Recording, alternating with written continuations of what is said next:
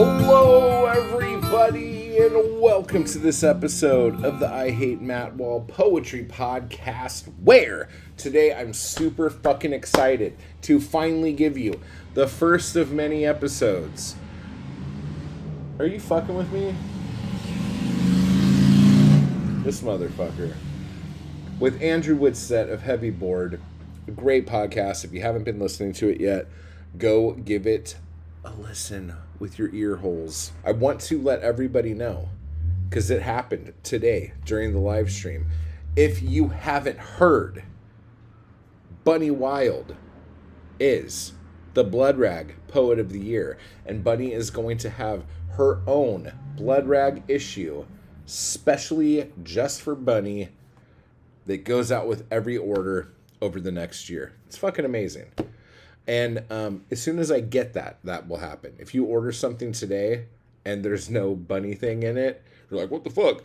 Bunny has to still put it together. So we already talked, and I'm trying to get her to rush this thing together, because, you know, everything's better when you don't take time on it. This week saw the release of the Bloodshed Review, Issue 2, with Mindy Simonson and Bunny Wild and Rich Boucher, who was actually the runner-up for Blood Rag Poet of the Year.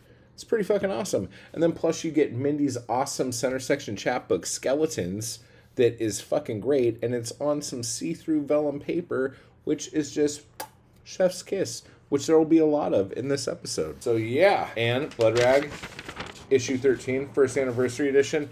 Pick it up now. Project Broadside, pick it up now. There's not a lot of copies of that, so get it while the getting's good. The only other thing I want to say here in the preamble, I posted a video this week among all of my great writing tip videos, and among all of the great me reading poems from all of the shortlisted poets. I put up a video, and I will link it in the description below, that is called How to Start a Small Press, or how to start your own book publishing company, something like that. And I'm using Poetic Anarchy Press as the example. And in that video, I go over the Poetic Anarchy Press submission guidelines and how we are going to not only put people out, but we are going to build poets up. And it's kind of, it shows how the submission process goes, but it also shows our marketing process and why we're doing the things we're doing, in the hopes of building up your legacy as a poet, okay? So if you are curious, or even if you want to start your own press and you want to know how we're doing it, links down below. Watch the video, have a gander at that. So without any further poo-poo, here is Andrew. Thanks for having me on, man. It's great to meet you, even yeah. No, dude, like I've been like kind of power listening to like a bunch of the fucking episodes and shit. Nice, so nice. yeah, it's hard to I don't know, like find people talking about literature, mainly poetry, in a sense where they're not worried about what the fuck people are gonna say about it. You know, like you guys just, I mean, I haven't really got to the episodes where it's just you yet. I'm still like powering through, but yeah, like there's just a like zero fucks given, and that's rare. So I appreciate it. I appreciate you noticing. You're actually like the second person to tell me, at least somebody that listened and like reached out, that was like, I love that you're blending this kind of, you know, academic style with this kind of, yeah, fuck it, you know, like more accessible is what one person said to me, like outside of the academy. And I'm like, yeah, because it is kind of this weird dividing line where for some reason there's either the academy or like not the academy. And we're like, so why? You know, fuck that. Like that's made up, you know, like it's not real. Like for real. So what do you do like right now? Like what's your thing? I'm a teacher. That's basically, I adjunct teacher at the community college here in Vegas. Nice. And did you go to school in Baltimore? I'm from Baltimore originally. I went to undergrad in Baltimore and then a grad school in Louisiana. And then I came out here after that and been here since. Oh, very cool. Very cool. Matthew Buckley Smith, who does Slee Ricketts, he went to John Hopkins and stuff. So when you started talking about Baltimore and talking about the fucking mountain goats, I was like, oh shit, like they're like in the same fucking bubble, dude. Like yeah, in fact, Poetry Says with Alice Allan, she recently just did a whole episode on the mountain goats, and The like John Darnelli, yeah. yeah. I was just like, I personally don't like him because the dude sounds like he's fucking whining and shit, and I I can't, yeah, I can't get into it. But a lot of people fucking dig him, dude. So I was just like, oh, okay, that's cool. saw them live once. It's a very weird crowd. If you go to those, you know, like some of those weird punk shows where there's like a lot of different people, Oh like yeah, skinheads or something, and then for like just like real. the ska crowd, and then they're, Yeah. you know, and they all blend together. It's kind of a weird pit and shit. Hmm. Like that was one of the weirdest shows I'd ever been to. Oh, Whereas I like these bet, like dude. heroin addicts, like part of it that like love the mountain goats, and then there were like these kind of indie rock people, and then like the punk people, and like Yeah. very weird crowd. Nobody knew how to like interact with each other, and like Oh and they shit. and then from what I can tell, they hate the fact that, you know, this year is like their biggest song and shit, and like they save that for last every single time just because, yeah, Oh my he's a god. weird fucking guy, John Darnelly. But Hopkins, yeah, I mean, I couldn't get into Hopkins.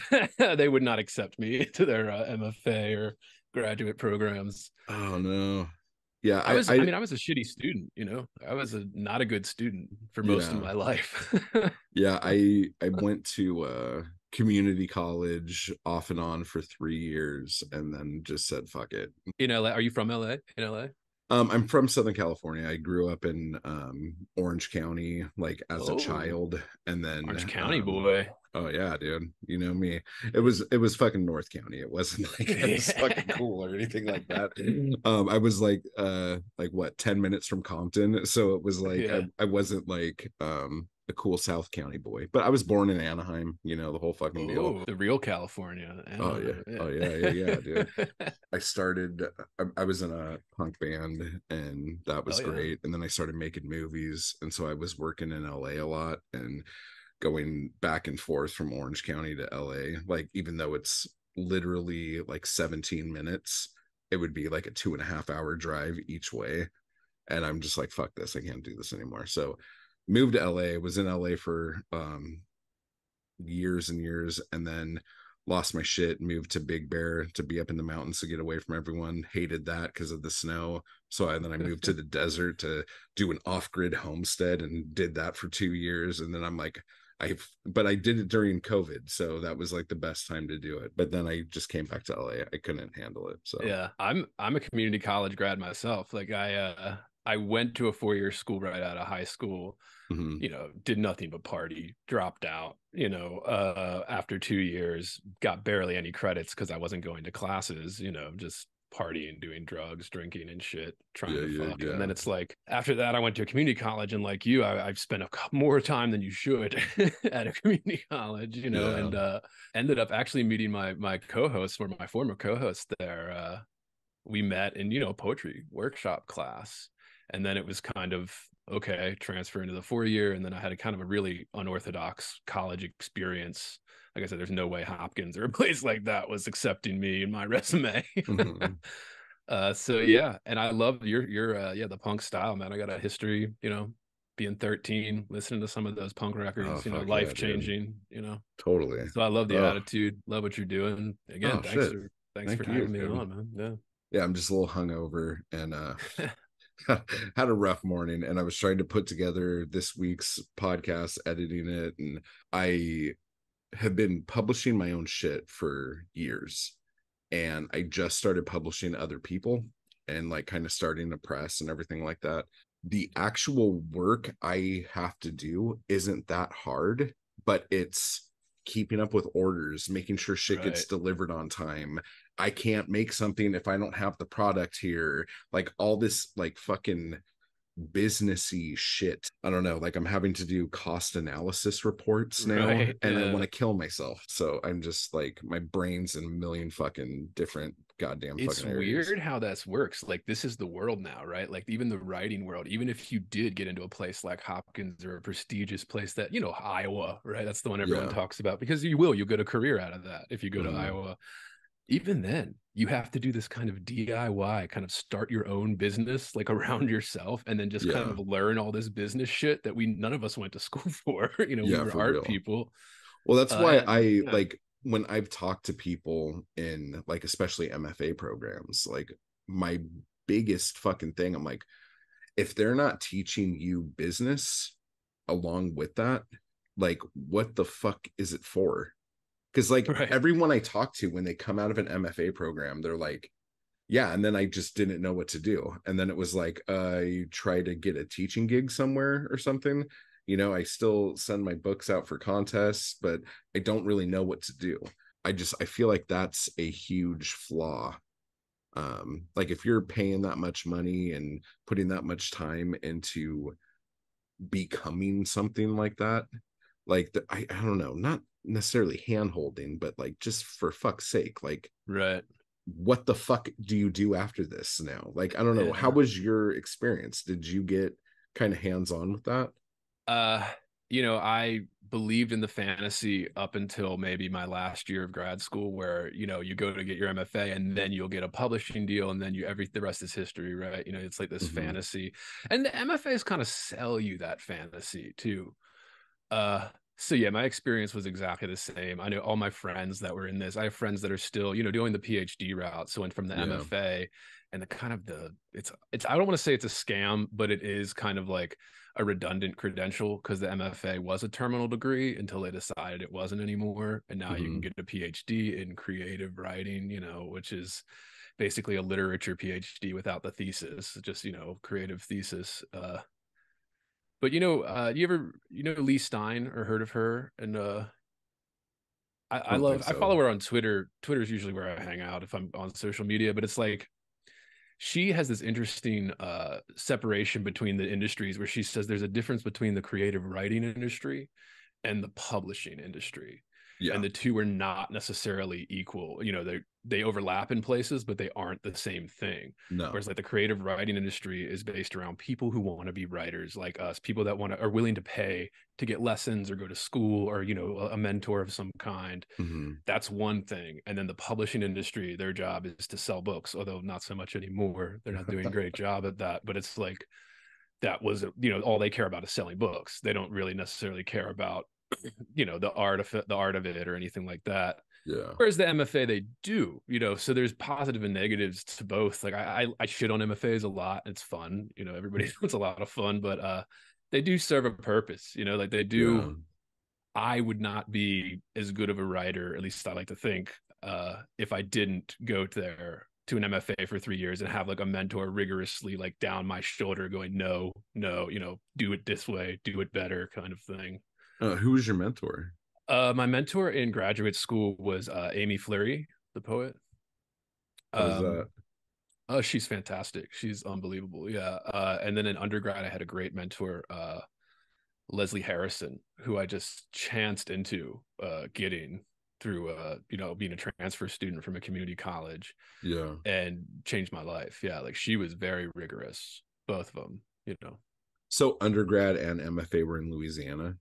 No, undergrad, I was still in Baltimore at the Oh, okay. time. I went to Towson University, it's called, kind of like right on the outskirts of Baltimore City there. Mm-hmm. And in Louisiana, where did you go?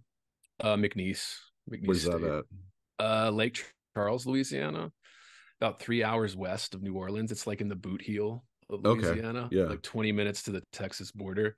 Heart of Cajun country, very small city. It was a huge culture shock being a kind of a city boy going to Yeah. like backwoods. It wasn't even backwoods. It was like a city, but much smaller than where I grew up, and Yeah. way smaller than like LA or something, or Orange County, even the suburbs. Like I love suburbs, but they Yeah. don't even exist in places like that. It's just small towns, but And it's then great. I mean, for formative experience to be there. yeah, for real. Like I honestly think being in different places all the time like really shape who you become. Like if you're just in the same place your whole fucking life, like you don't really get a whole lot of experience. But It changed uh, me forever. Like I yeah. literally, when I moved there, I was one person, and then 3 years later when I moved away, I was a completely different, person, which, is growth, you hope, right? At least Yeah, you didn't take for a turn real. for the worse. But When I uh left there, I was in handcuffs. yeah, Yeah. I was a total asshole. Nobody liked me. Like, yeah.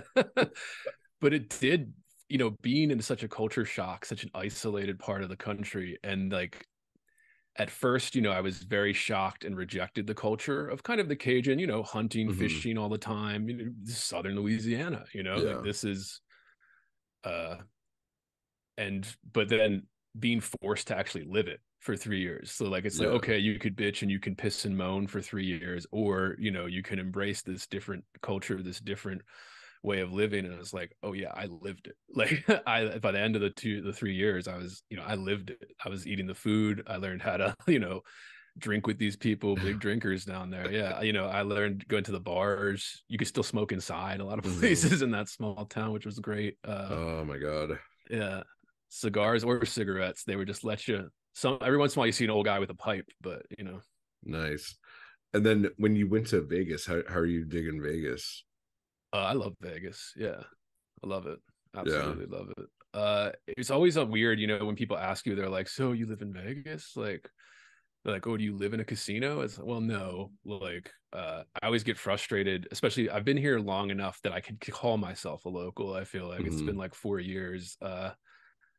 And it's always weird when you see people writing like pieces on Vegas. They're like the real Vegas, and they just like write about like 4 blocks downtown or whatever. And I'm like, no, this is a sprawling metropolis of suburbs where like people that work wait staff jobs for 25 years retire with pensions, making Yeah. 6 figures. Like it's a very weird city, and for creativity, that's fucking great. Like I love it. Yeah, Yeah. a lot of characters. Is there a scene out there like Small scene, lit scene small kind of thing? small scene. I know Walter Kern and his wife Amanda Fortini. They just moved out here, and I think his wife has been at UNLV as the Black Mountain Institute. But again, it's a Hmm. little bit slanted academic. Uh, but they're great. They're very cool and very willing to help writers and like go to readings and support. It's like some small bookstores in the downtown area and stuff. And there's actually a rare books world here too. I guess just because there's so much money coming in and out of the city all the Oh time. shit. Yeah. Yeah, you wouldn't think Vegas, right? Like there's like a New York office, a London As soon as office, you and then say that, Vegas. it Yeah. totally makes sense. But Yeah. like when you were first like, hell yeah, I would never think, oh, I'm gonna go shopping for rare books in fucking Vegas. Right. But yeah, Yeah. that makes a lot of fucking sense, dude. I don't know Oh how it shit. happened, but yeah. Yeah, it's people go to Vegas and when they're there, it's like partying with money is part of the deal, So it makes a lot of sense. I just never would have thought that. And just the clientele, like you have people that come through here, like even just the international tourists, like I think there's Yeah. something over 50 million people visit this city a year, Fuck. and like all over the world. So you have like, Chinese billionaires or something coming in and just dropping like hundreds of thousands of dollars on Hmm. wine or something. And you're like, oh my Yeah. God, like I didn't know people were that rich. Like, Oh, Jesus Christ. Like I might drop fucking what, like 9.99 on a bottle that lasts me 2 days yeah. or a nice box. And Pale of Uh Night. hell yeah, dude. So how did you start the podcast? What made you want to do it? Like how did that come about? Uh, Let me well, for mute you me, real it was quick. mainly frustration, like just kind of, I was looking around, especially coming out of like, you know, the MFA world and being kind of forced into that. I was just looking around, being like, feeling suffocated. Like, is anybody gonna say like how stupid everything is? There's this obsession with even like censorship and stuff that's become very commonplace with literature. People are saying they're gonna get hurt from books or something. And I just looking around going, is anyone gonna say like how crazy this is? Like I feel like like am I the only one? And I just feel like the only way I could do that was just do an outlet, like just Hmm. start a fucking podcast and just say what I was thinking. And a couple people, I don't have a huge audience, but a couple people like yourself found it and were like, hey, like, I think this too. I'm like, yeah, like I'm not the only one, right? Like And even beyond that, like if we're talking career angles, trying to actually be a writer, it's just it's a DIY world. You have to have Mm-hmm. something that you're selling other than just your books or your writing. You have to be writing a column every week, or you have to be running a press or a podcast or Mm-hmm. something that's putting your name and face out there. So people even pretend to buy the book or pretend to read it, like, which happens a lot. Well, that's an interesting thing because like you've said something. I'm trying to remember. Do I have it written down here? Um, it wasn't necessarily the same thing like that, but from what you said, like I think um the world of critics and all that shit is like dead because like most people get their critiques of stuff or like recommendations from stuff from whoever they follow on Instagram or on Twitter. It's like, and then like the whole Rotten Tomatoes world where it's like these people like this stuff, and that whole thing to me seems to have put the art of a critic like out in the trash. Like there's no purpose for them in this modern world. Like what do you think about that? I think you're right. I think we have almost zero critics. And then if you're going, there's still some movie critics, there's still some other art critics, but not really in literature. Who's doing books? What Mm-hmm. A.O. Scott or whatever at the New York Times just said, "Oh, I'm going to stop doing movies. I'm going to go do books only." I'm like, yeah, good luck, dude. Like, uh, and he did it because I think it was kind of a cop out what he did with A.O. Scott resigning from reviewing movies because people yelled at him online when he reviewed a Marvel movie or something negatively. I have a little balls.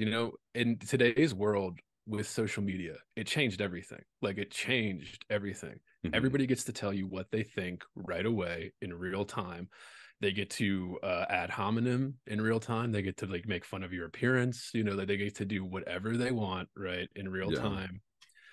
And that means that you gotta fucking have some balls if you're going to be a critic now, because people are gonna come after you, Yeah, for no real. matter what you say, no matter whether you praise something or you critique something.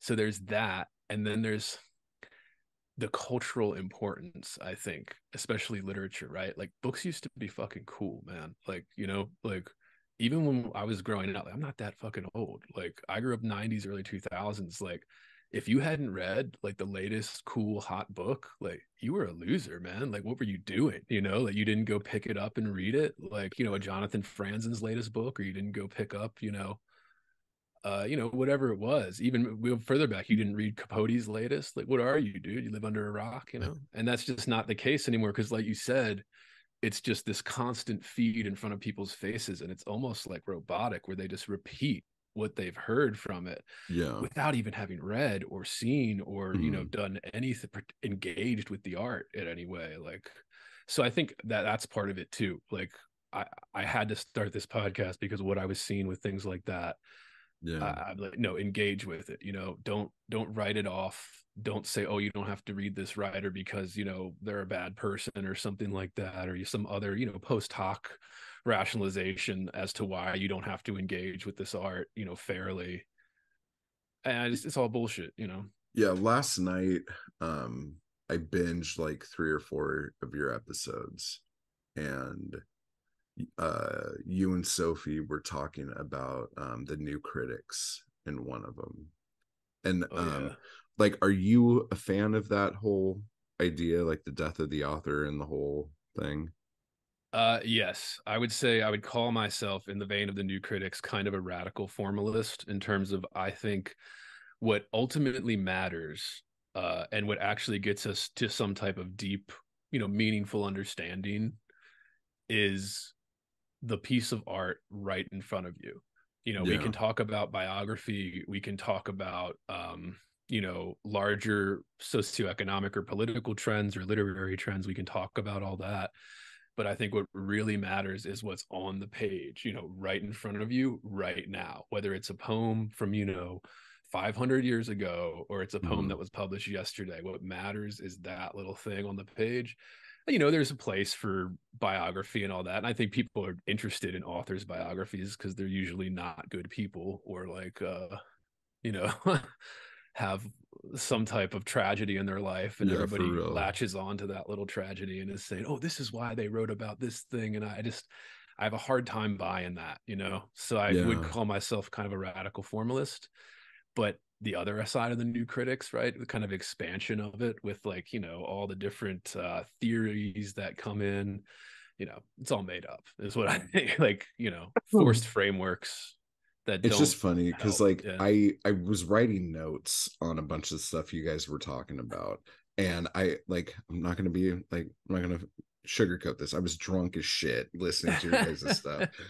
And The so way to do it. Yeah. my notes don't really make a whole lot of sense here. But like the thing that hit me last night was that the new critics like want the death of the author, but in making the new critics, like the whole thing behind it, it makes that kind of an art form to critique. But at the same point, like, if you want the death of the author, like, do you want the death of the author critic as well? Because it seems like you don't want that, because you want everyone to want to come see what Jimbo Bob says about this, because Jimbo Bob's opinion's better than everyone else's opinion. And I was just like, oh my God, this is like some weird fucking paradox with the, and I was like kind of blown away, like at 3 o'clock in the morning, like a douchebag. But that just, it, I never thought of it like that, because I've argued about criticism being an art. Like I'm like, I don't know if that's the case, but I've had people argue me that it is an art. And listening to you guys talk about it, I can see where the art form would come from it, although a lot of that is like a trained art form. So I don't know where the question is there, but I just kind of went off my notes right there, and it was a mess. Yeah. I mean, I think you're right that there's an art to so many things. People say that, there's an art to being a good salesman. I mean, there's an art to being a good cook, baker, winemaker, beer maker. Like, there's all these kinds of like artisan crafts that take a lot of skill, finesse, and I think what we tend to forget is that those are difficult. Like, that you have to be trained into those. You can't just wake up one day and say, oh, I'm going to make wine. Especially if you go like the really good regions out there like France. These people, they're 16, 17, 18th generation that have been Mm-hmm. making the same wine over and over again every day, Yeah. and they didn't just grow into that. It's school helps to discipline you, but I think all these things, writing or being a critic, requires the discipline, the kind of, somebody needs to teach you. You need like almost like an apprenticeship. Back in the day when you were a sculptor or painter, you apprenticed, and you started when you were 12, 13, whatever, and you spent 10, 15 years just learning from this person that was better than you at the craft, and showing you techniques, little skills, or even just little things you can cheat on. You could be able to cut that corner here, you don't have to worry about that. Or But Yeah. yeah. And then you talk about critics. I mean, the art form, like, actual writers have been filling the void of critics. Do we have a Pauline Kale? Do we have, another Harold Bloom? Like, is there anybody out there filling those voids? I don't think so. So what's the difference then between somebody just liking something because they like something, and then somebody liking something because of a critical look at it? An interesting question. I think there's two things that aren't entirely separate, but then they also are separate, right? So there's the actual reaction that we have to reading something, whether that be critically acclaimed or not, right? Mm-hmm. One of the first things that got me really into poetry, I know you've mentioned this on your podcast before, Bukowski and Mm-hmm. poets like that, who the Academy hates Bukowski.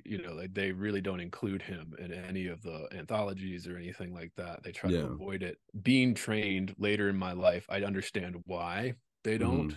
But then there's still that part of me that's just, yeah, but he's hitting that something inside of me. Like, it hits that sweet spot for me where like this is it. You can't say it's bad. You can say it's technically insufficient or something. Yeah.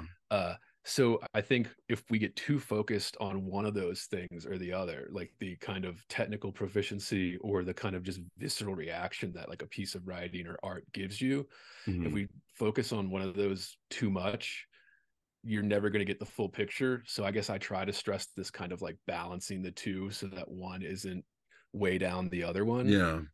And that I think does help me see a little clearer. Whereas Yeah. like it's more than just the technical proficiency. There's something visceral, like there's a human, we can't even articulate it most of the time. Like it's so hard to grasp why we like something. Mm-hmm. So I do try to emphasize this, like your personal feeling about, a piece of writing or a poem that you enjoy counts for so much more than technical proficiency, but Yeah. that technical proficiency still does matter, like there are some Yeah. rules and form to this. And if you can work both to perfection, that's everything you could ask for. Yeah, I was thinking about it and I'm like, okay, so because like being a critic isn't something that like your dad was a critic, so now you have to be a critic and you're like, oh, God damn it, I have to do the family business. Like most people get into it because they had those just gut reactions to things and they loved art and they're like, oh man, I really want to love this harder. That was just always the thing where I'm like, okay, so there was a time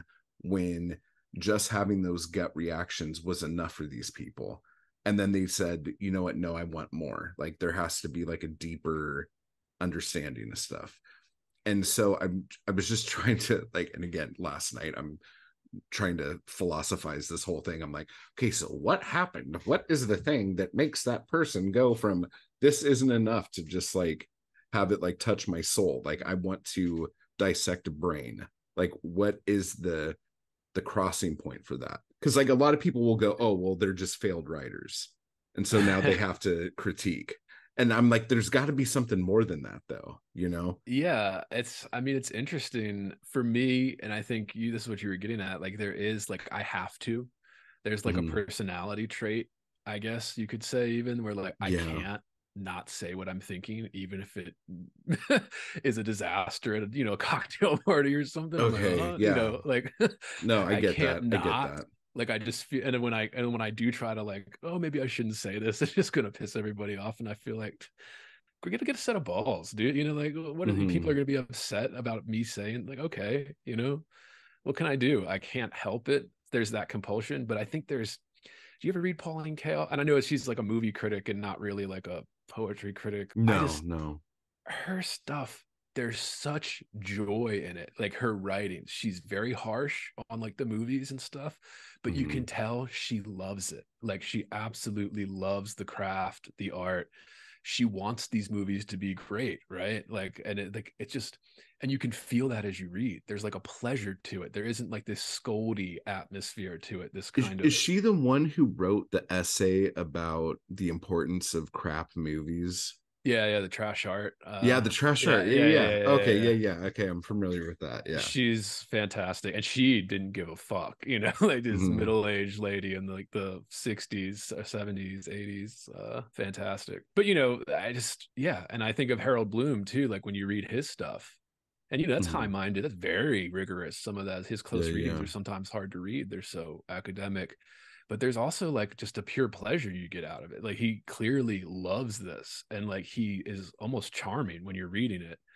And I don't know if I'm as charming as those people, but there's something to, I find it fun. Like I love talking about books. I love talking about art, movies, music with Mm-hmm. somebody else who cares. Like I care Yeah. about this stuff. Like I care about it a lot. So when I find somebody that does care, I'm like, hell yeah, let's hang out. Let's talk about this. I'll give you a phone call. What did you think of this? Did you read this? Like, I don't know. You I know just what? love it. That's good because I'm the same way, and like you, I have very strong opinions about certain things, and that's fine, whatever. But I did notice something that I saw you two do on the show, but I've seen other people do it, but it never came up until like I saw you guys do it, where there's some things you guys will talk about, and if you guys could both agree that something is shit, it's shit, and you guys will talk, oh, that's shit. But like if Sophie liked something and you thought it was crap, instead of saying it's shit, you would then say, well, I didn't like that. Yeah. So there's this whole thing where it's like the schoolyard mentality. Like if everyone agrees, then this is like shit. But if one person likes it, then like it goes up a notch to where I just didn't care for it. What's that about? I guess if I would just take a stab at as to why, I would say, you know, we're humans, you know, we're social animals, despite the fact that we like, you know, Yeah. we can write poetry and stuff like that. There is this kind of, you know, sometimes they call it reading the room, where like uh if you're, you know, how harsh do you want to be, right? For can you still real. get across your disagreements with it without being, you know, an asshole, or making the person, you know, especially a friend of yours or something that you like talking art with, make them feel bad or inferior, and so, you know, you just don't want to make people feel like, I don't know. And then there's the trend aspect, right? Like when you talk about like there are books you can read that have been regarded by the academy or former critics, you know, the milieu, if you will, Yeah. that are supposed to be great, and then you read them and you're like, I don't know, like I didn't really like it. That's just what I was going to ask you Yeah, about. That's so funny. there's Yeah. trend. I mean, it's just, and we're humans, so we just fall victim to that trend. Like everybody starts to, you know, everybody thinks Dennis Johnson is fucking great. I mean, I've read his stuff. I think it's okay. Like maybe it was really great in the 90s when he was big, you know. Nobody was doing that before, but you Yeah. know, 20, 35 years later, I didn't read it. I was like, you know, 9 years old when his shit was coming out. So reading it now, I'm like, Oh shit. is it really so good? It's almost kind of like, you know, I don't know, indulgent and selfish in some of these ways. At least I would call it that. I don't Yeah. know. I mean, and is that just me naturally wanting to be a contrarian? I mean, I hope not. Like I try to be as honest as I can when I'm trying to engage with something. I don't, Yeah. and I, but it is just really hard. I mean, especially social media now, that changes everything. So if a Yeah. big influential book person or book talk, whatever it is, says this book is shit, or this person, you shouldn't, you know, buy their books or whatever, that has a trickle down effect, you know, whether they're right or not, you Well, to know. give you credit, like I've heard you say like you did not like this piece or whatever, but if then there's something in it that rings true and is great, like you'll give credit where fucking Right. credit's due. So like props on you for that. Because a lot of people would just be like, no, this is shit. I mean, they would say it more articulate than that, but you know what I'm saying. Yeah. Thank you. That's I'm it means a lot that people recognize that, because I do try to. And this is what, you know, you and I chatted via email about this with Ginsberg, and kind Hmm. of Ginsberg's a lot of love hate, especially when you go into like the academy. Although he's Yeah. very well canonized, like if he's in all of the, you know, what we would call the Western or American Western literature canon, you know. When do you think that happened? Like, when do you Uh, think he was embraced? I don't know. I think there was some embracing right away, by a small group, right? The larger Yeah. group clearly didn't like him, particularly the academy didn't like him. He dropped out of the academy. You know, he never Hmm. really he was kind of anti-academic in a way. I think getting his book banned right away, like right Hmm. upon publication, helped. You know, that made Yeah. people curious. He is, I think I talked about this on that episode where he's accessible, Hmm. even though he is very technically proficient. Like if you read his stuff, like it is, people are like, oh, it's free verse. You know, just like Bloom would say about Whitman, there's nothing free about Whitman's free verse. Like it is very carefully, same thing Hmm. with Ginsberg, you know, it is very carefully laid out, rhythmic almost, the way he has it going in these, you know. So I think that helped. The fact that the work was actually really good and not just flavor of the week kind of Yeah. helped his reputation, getting it banned. And then I think throughout the last, you know, since that book came out, the last 70, 80 years, there's been various trends in the culture where like the beats will get a revival, and people, because Yeah. it is cool, like, you know, I'm not a huge beat guy, but like it is fucking cool. Like these guys just kind of lived on the earth, you know, like kind of nomads wandering, wrote these Hmm. kind of long winding diary style, kind of the first autofiction Hmm. style writing. And I mean, that's cool. Like who the fuck is doing that, you know, like, who's doing that now? Like was Bukowski the last one? Like the thing that cracks me up with autofiction is when, and like I've heard Ben Lerner do it, and I've heard Ocean Vong do it, where the book is like obviously completely about their life, but they try to like say it's not. Like it just like the main character just happens to be a Vietnamese immigrant who lives in Connecticut, you know, just like me. Like but it's not like necessarily me. And like they do all this dancing around, and it's like, Jesus fucking Christ, that is you. Like, just own it. Like, what the fuck, man? But yeah, well, like the thing with Ginsberg too, I think Ginsberg was probably the best self-promoter on the fucking planet when it comes to a poet. Like if there was anything going on that he could like work into poetry, he would like be on the news. Like, let me come in and speak to like, he was just like the talking head. You know what I'm saying? He's the most influential. I think he's the most influential poet of the 20th century. You said it on that episode too. And when I was a kid, like the first poet, like if I had to guess what a poet looked like, it would be Allen Ginsberg, because I saw him on the TV all the time. And he would be on some like news show, and my parents would go, "Oh God, this guy again." Yeah. And I'm like, "Oh, my parents don't like him. What's he got to say? Let me let me get closer." Like, what was that? Right. So like that was just like it's like I like the mythos of Ginsberg way more than I like his work. You know, like I like what he did for poetry more than I like his work. Like I do like a lot of his stuff, but as a whole, like I'm not a fan. And as his work went on, some of his stuff was just like not for me. Like I'm not saying it's bad. It just, I am obviously not the audience for this. You didn't like Sphincter, his poem about his asshole. Actually, that I do like. Yeah. But like, what was it? I think that was right before he died. It came out, that Sphincter. Yeah. The Plutonium Ode book. Yeah. That one I was just like, what the fuck is happening here? Like it just didn't. I think that's the book. Because I think I liked Reality Sandwiches. I'm trying to like remember what order I read these in. But yeah, some of them, like, you know, but that's how it is with pretty much everybody. And it's funny you brought that up too. We're going on so many different topics here. I was thinking I was thinking the other day, like, do poets get better right before they die? Like, I feel like there are some poets who, when they know death is near, they have like a different lens they see everything through.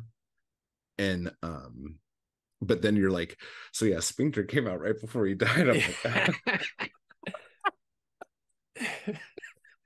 so I was trying to think if there's any like examples I could pull from to I think it depends, right? Like it does depend on the person, and it depends on kind of their health, I think, too, towards the end of their life. You know, like famously Shakespeare didn't write anything the last 4 years of his life, whatever. Bloom has a great theory. He was probably ill, right? He had syphilis, right? He was, you know, all these people were dying of STDs that we can easily prevent now. But like, it's interesting. I actually have an episode coming out this weekend that I've been editing that's about Charles Simic, and it's one of his most recent books that I thought was awful. But you know, he's released great books too. Like his 1989, you know, Pulitzer winner, "The World Doesn't End," is fucking great. But then this one he released in 2017, he's kind of dying out a little bit, like kind of fading away. So I don't know. I mean, I think there is something to writers getting better as they age. Of course, like I'm thinking Yeats is probably the most famous example, right? And he did go a little bit crazy too towards the end, you know. Literally he went a little insane with the kind of seance shit that was happening, you know, through all the world at that time, where he would like literally they would hold these seances, and he and his wife, and they would like bang on the table, and he would just write, you know, free verse, stream of consciousness, unedited, and say it was the word of God, and just like put it out there. So he was losing his mind a little bit, but then he wrote some great shit, like, you know, Sailing to Byzantium or something like, and then you have somebody like Simic who falls off, or even Ginsberg. I think Ginsberg's best work was his first book, right? Like How was his best work. And then he did kind of live off that reputation, which is, I mean, well earned, right? You only need one. But then I think of somebody like, this is not poetry, but Howard Ashman, the songwriter. Folks that don't know, he was Disney's songwriter in the kind of Disney revival in the 90s. So he literally, got diagnosed with AIDS. And then the last 2 years of his life, he wrote like three masterpieces in a row. He did Little Mermaid, Beauty and the Beast, and Aladdin. And he wrote all those songs like the last 2 years of his life, then died, a horrific death from AIDS or whatever. And I'm just like, there's an example of a guy who just got better until literally the day he died. Yeah. Apparently, like Prince Ali and like Aladdin, he was like on the phone in the hospital bed, like barely able to speak, about to die, like talking about changes to it and what they should do. And look at it now. Yeah. Those are some masterpieces in Isn't terms of that musicals, but yeah. isn't that how fucking Beethoven went? Yeah, yeah. Like, I'm trying to remember. I mean, that's probably totally fictionalized by this point, but Yeah, the trend, the romanticizing these great artists too, and yeah. Ginsberg's one of them, where there's nothing wrong with that. I think that's cool when they start to become bigger than life, Yeah. like bigger than just a human being who was just trying to write some poetry. He became this huge cultural symbol. He was influencing music, those famous Yeah. pictures with him and Bob Dylan, and Ginsberg with that beard and the crazy hair, Yeah, for and he real. was fat then, he's a little older, like, and It's just weird when awesome. I see pictures of him when he was young. Like, Yeah. I'm like, who the fuck's that guy? That's not Yeah. fucking Ginsberg. Get that fucking guy out of here. No, but like Kerouac is someone who I've just never gotten into. I've tried Same. so Yeah. fucking hard and I just can't fucking do it. Now, you were saying you think when people say everything's been done, that's bullshit. Yeah. So why don't you tell us a little bit about those thoughts real quick? For me, and because I remember being in grad school and being like, what if I'm trying to do something different, blah blah, and then people would be like, well, everything's been done before, who cares? And Mhm. I felt, one, I didn't believe it, like I couldn't tell myself, oh, everything's been done before, so it doesn't matter. I think it's a very small-minded way. And Mhm. not only is it small-minded way of thinking, I think it's a self-fulfilling prophecy. So if you Yeah. believe that everything's been done before, well, then how are you ever going to reach beyond the kind of, realm of the known or the limitations of the known? Yeah. And there are limits, right? Like we're talking about words. Words can only do so much. And you see artists, particularly poets, really bump up against those limits where that's the whole point of the art, is how far can you go with Mhm. this kind of limiting framework of just words. Yeah. I some like Shakespeare and others just invent fucking words, Berryman, and just invent fucking words, and that's awesome. And they weren't sitting there thinking, oh, it's all been done before, I can't invent a new word. It's like, yeah, I fucking can. Like, no, like not everything is like, how could we ever say that? Like, we discover new things every day, and every Yeah. time, Kale writes about this, where everyone's like, oh, these are the rules for movie making, until somebody breaks them and it's great, and we're like, Yeah. whoa, now the rules have changed. Like, you should be going for that. I'm not saying you'll achieve it every time, it's really hard, to achieve it every time, but yeah, I just, there is this kind of death like attitude around literature in general right now. And I get it, the sales are down. I get it, it's not as culturally important. I get it, it's harder than ever to get your book into into people's hands and make them notice you and Mhm. seriously consider it. But like, I just feel like if we have that attitude that it's already over, that everything's already been Yeah. done before we even step foot. Like, I wasn't fucking born until like the 90s, bro. Like, Mhm. fuck all that shit that came before me. I don't care. Like, I mean, I want to absorb it, but I want to take Yeah. it to the next level. And I think For real. Bloom says this in very eloquently, a lot of essays, where he says there's a fear a lot of writers have, where they think, oh, that's been done before, or Shakespeare did it better than me. And that could be true when you're starting out, right? Because we're not that good, we're just starting, we're trying things, we don't know exactly. But then he says, but actually there is everything to be thought and said if you have an original idea, an original thinking process, an Yeah. original voice. You can do anything. Sky is the limit. This is the Yeah. beauty of art. This is why we love art. Like, this is why we are so passionate about it. Mhm. And yeah, Yeah, I think it's just, that's kind of what I was leaning on too, like because everyone the only thing unique that we all have is like our perception and our upbringing, like how our minds were molded and how we visualize things. Like if you had 5 people watch a car accident, they would give you 5 different stories of how it happened. You know what I'm saying? But like that whole thing, like there's nothing new under the sun. I mean, that's like fucking Ecclesiastes. Like motherfuckers have been saying that everything's been done way the fuck back then, dude. And so like when you were talking right now, I was thinking, because I listened to it last night, I'm like, oh yeah, the watermelon emoji in a poem, that's new. Like we should lean into that. The Lana Del Rey Yeah. emojis. Yeah. The thing is, emojis could work in a Mhm. poem. They could. Yeah. They just don't. When you say the fruit and then have the same image of it, it doesn't. It's a repetitive, but which also could be a technique, but not in that one at least. But yeah, you well, just repeat those lines, and like, why makes it.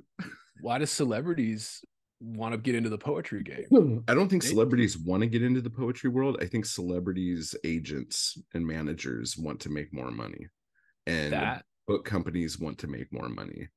And like, I'm like, there's a part of me that thinks, like, I mean, I can't fucking speak for Lana Del Rey, but like the thing is like, I'm assuming like, oh, it's COVID, this bitch can't tour.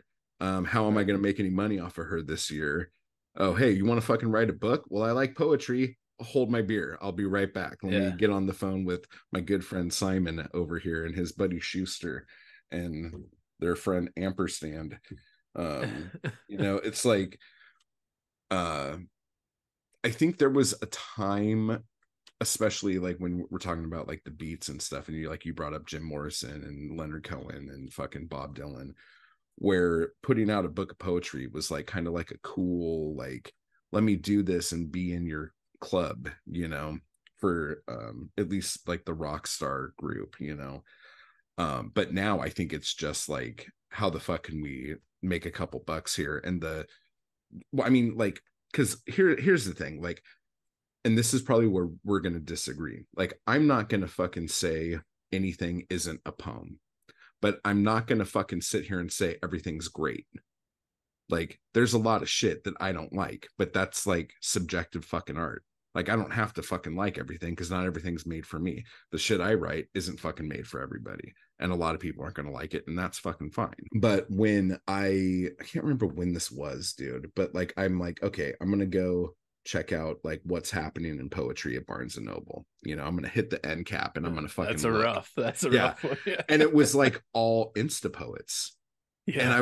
And I'm like, and some of the artwork on the covers were cool. And like, I'm very minimalistic. So I dig that kind of shit. And I'm like, oh, this looks great. And there was this guy, R.H. Sin, who, when I first read his stuff, I thought was a like 15-year-old white girl, and it turns out he's a adult African-American fourth wave feminist or something like that, Right. And but like his like covers and his titles were so amazing. I'm like, oh, I'm gonna eat all this up.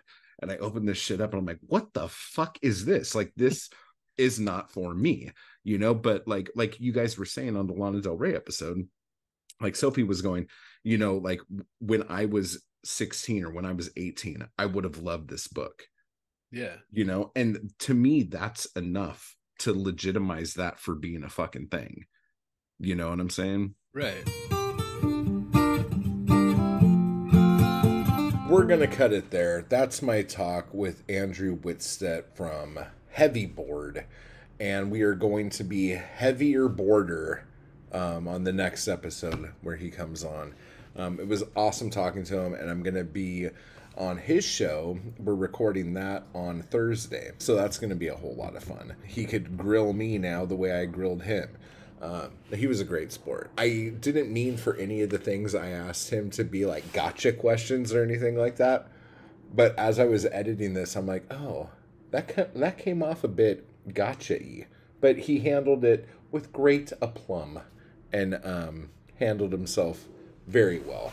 So, Andrew, thank you again. And if you guys haven't subscribed to his show yet, it's wherever podcasts can be found. Just type in Heavy Board. And if you're on YouTube, you can find him on YouTube. So if you like this podcast episode, if you dug this, go ahead and break them thumbs. Crack them open. And make sure to subscribe.